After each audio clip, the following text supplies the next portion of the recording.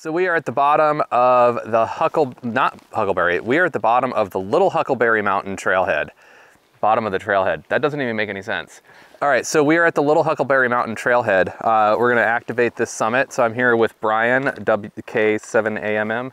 Yeah, Kilo 7 Alpha Mike. And we're just gonna hike up this. It should be about 1,800 feet of climbing over, do you remember how many miles? 2.3, that's actually kind of steep. Yeah, 1,800 feet over 2.3 miles. Turn the camera around, just kind of give you an idea what the trailhead looks like. Little Huckleberry, no campfires, that's good. We weren't planning on it. It's like 80 degrees, which I'm not used to trailheads being actually warm. But as I've started to not doing these videos, I'm not gonna force you to listen to me talk while I'm walking, because I start breathing heavily and it gets really hard to listen to, and that requires way too many cuts for me to make it watchable. So unless there's anything particularly interesting on this trail, which so far looks like it's well maintained and in good shape, I will meet you at the top of the mountain with my radio set up. It doesn't show up on the GoPro, but it immediately gets very steep.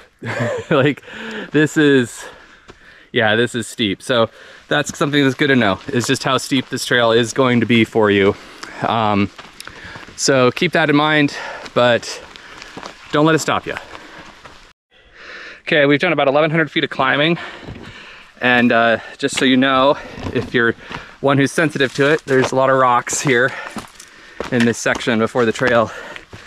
It's gonna do a little fish hook and veer north toward the peak. So there's a little trail report. It's a very steep trail. Just know that. If you're gonna do this, be ready to hike a steep trail.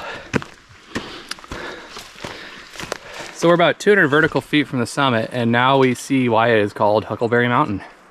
Because there are huckleberries like everywhere. Yeah, it's very aptly named peak. You're perfect, like, subject, yeah. All you have to do is sit there and pick huckleberries and eat them, and that's pretty much all the audience needs to see. All right, we are approaching the summit. I dare say we are probably already in the activation zone for Huckleberry Mountain. And yeah, it's sort of like, just like that, you're here. There's a view of Klickitat, Mount Adams. Oh wait, or Potto. I sort of like the name Potto better for it. And then Mount Rainier. Some other intrepid hikers. Hey. How's it going?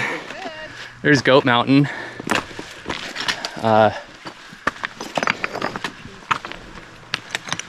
That's a different view of Larch Mountain from this side. The other Larch Mountain, and there's Larch Mountain. There's Larch Mountain. There's Silver Star. We're looking for a hood. That tree's. Hazy, I think. I think it's too hazy for. Yeah, hood is like in the haze over there. Whiskey Uniform 7 Hotel. I got Whiskey Uniform 7 Hotel, QSO. Yeah, QSL, how you doing this afternoon? You're about a 5x3 in Seattle. All right, copy the 5x3 in Seattle, and I've got you as a very, very clear 5x9. Actually, I got you 10 over 5x9 down here on Huckleberry Mountain. Fine, have fun up there, and we'll look for the report later. 73. Absolutely, thanks at 7-3. Whiskey 7 Delta. I got Whiskey 7 Delta, QSO. Yeah, KD7 QOW from Whiskey 7 Delta. You're about a 3x4 near Seattle, over. Copy the 3x4, you are a 5x9, 5x9, over. Okay, QSL, thanks a lot, 7-3, and good luck with the rest of your adventures today, WW7 Delta. Thanks in 7-3, Kilo Delta 7, Quebec Oscar Whiskey, CQ SOTA. November 7, Papa Mike Bravo. Got November 7, Papa Mike Bravo, QSO. Roger, and you're about a 5-3 into Beaverton, Oregon. copy the 5-3. You're 20 over 5-9 over here on Huckleberry. Okay, thanks, and 7-3. 7-3. Kilo Delta 7, Quebec Oscar Whiskey, CQ Soda. November Whiskey 7 Echo.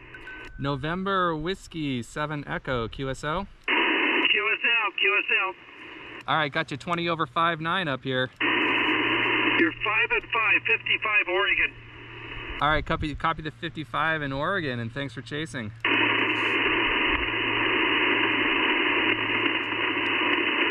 Thanks, in 7-3. 73, thanks for the summit. Kilo Delta 7, Quebec Oscar Whiskey, CQ Soda. Can you hear that? How's that going? Okay, that's on 15. Yeah, what I'm gonna do while you do this is I'm gonna set up to jump over to 2 meters for a little bit. Okay. Yeah. Cool. So yeah. I can do S2S without spotting, so it's easy for you to pop in and out. But... Yeah, but I'll, yeah, no, that works for me. Okay, so what we're doing now, I've got 4 contacts on 40 so far, so I have enough to qualify or activate the summit to get points. And Brian is on CW over here. And the thing about having our antennas this close together is that when I'm broadcasting on single sideband, it completely obliterates anything he can hear. So I'm gonna QSY over to 2 meters, and I'll show you my 2 meter setup. I have a way of doing that with this radio. That'll be pretty fun.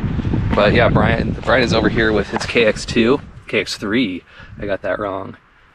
He's working on a summit to summit. I'm not expecting him to respond to me. I'm just kind of like watching what he's doing. And hopefully I'm not distracting him too much. Now that he's sending code, I'm going to show you kind of what that ends up doing on my radio, because I'll probably see and or hear his Morse code on my radio. So even being on different bands isn't enough to get rid of the problem, but we'll see. There it is. You can see it on my spectrum scope. This is what transmitting on CW does on your HF radio, and your antennas are really close to each other. So anyway, while he does that, I'm gonna go ahead and get set up for 2 meters. Okay, so I have my 2 meter setup ready to go here, and here's what I do on 2 meters. I've kind of learned this over time. So here's the radio. I have just a short piece of RG174, and I just use this dual band, like cheap dual band antenna. This little half wave thing I got on Amazon for pretty cheap, and I just kind of hang it from the guy line on my antenna, vertically polarized, and that's how I transmit and receive on 2 meters with this radio.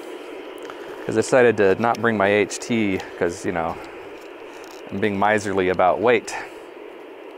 So I'm gonna spot myself, because I'm gonna do 2 meters while Brian is doing doing Morse code over here, so that I'm not interfering with his work.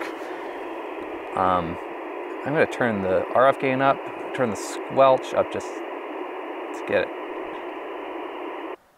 So my only complaint about the IC705 for doing 2 meters is that the squelch button, there's not like a squelch ring like there is on an HT, so it's not really easy to get to the squelch to adjust it. But that is what it is, you know. We'll see. So I got 10 watts here because I've got the battery, so hopefully 10 watts with 2 meters is enough to make it work better.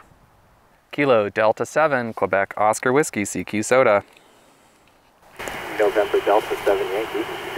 I got November Delta 7 Yankee, QSO.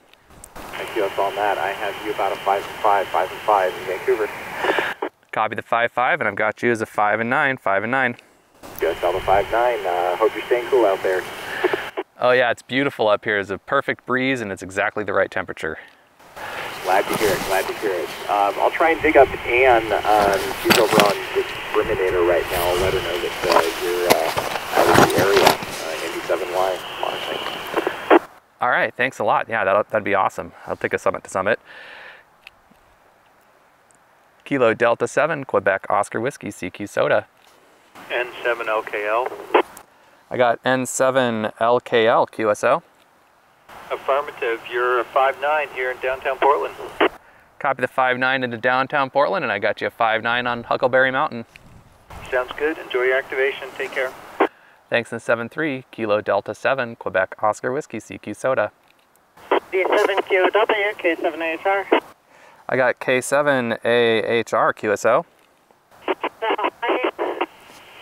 going to walk back to the edge of the activation zone for you. I'll be just a moment. KD7, QOW, CQ SOTA. You are 5959 from Whiskey Some Whiskey, Lima Charlie 085. Okay, I got Whiskey 7, Whiskey, Lima Charlie 085. That's correct. QSO. What's your reference? My reference is Whiskey 7, Whiskey /LC 041. Copy 041. Copy 041. Thank you very much for the SOTA Summit. It's great to catch you. Great to pop right back in the AZ. We're just on our way down. All right, great timing. I'm glad I got you. So I've got 4 contacts on 40 meters so far.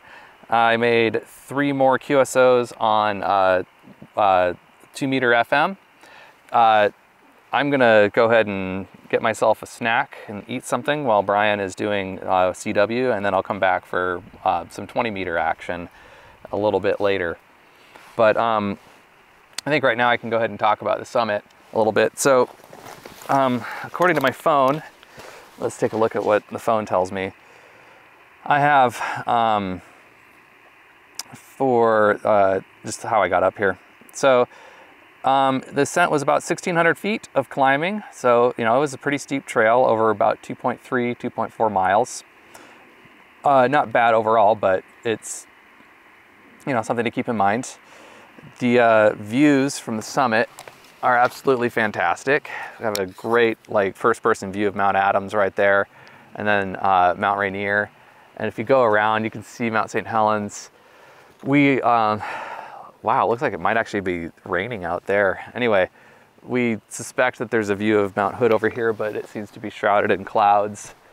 I hope that's just fog and not rain. There is VHF potential on this summit because just with this dual band half wave I've got hanging from my guy wire, I got 3 VHF contacts, and that's at 2 o'clock on a Thursday, so that's not doing bad. Using the same carbon fiber mast that I prefer to use, that I like to use when I have a long hike, I opted for the 705 this time. It's worked for me. Of course, I suspect I would have more contacts already if I'd have been running 100 watts, but 100 watts weighs more. Although when I added it up, it's only about 2 pounds more. Antenna goes over to here. It's tied off to a tree. I will be, when I come back to HF after Brian is, after the CW well dries up on Brian, I'll come back over to my operating position over here, where I've got the winder / unun for my NFED half wave hanging from this tree, and the tuner, which I always carry with me now, and that really weird looking insect. That was interesting. Some kind of wasp. And not a bad view out here, really. Some gnarly looking cascades over here. So yeah, moderate hike. Good activation so far, 7 contacts total. I'm gonna make some more QSOs before I head down. But like I said, time for me to have lunch. All right, so addendum to addendum. Or addendum to the end of this thing. So yeah, this is my setup here. I think I already pointed out what my setup is. Little 10 watt radio, running an NFED half wave with a counterpoise. And when I just spotted myself on 20 meters, and you all know him, Foxtrot 4, Whiskey Bravo November. He got me on 10 watts SSB, this guy. I can't believe it. So that was all the way to France on 10 watts, single sideband. That guy's got great antennas. That's gotta be what it is, right? Yeah, he's got great antennas. Anyway, I just thought I'd point that out. We're over here in Southwest Washington and got to France on 10 watts. And it just makes me like, I don't know, maybe I'm just not gonna bother with a 100 watt radio anymore. Forget it. Maybe I'll just start transmitting with 1 watt and see what happens. I don't know if wattage even matters anymore. What's real, what's not? Anyway, great little summit. We might see if we have time to hit another summit or not today, just because we're already out here. But anyway, 7-3, go out there and play with your radio.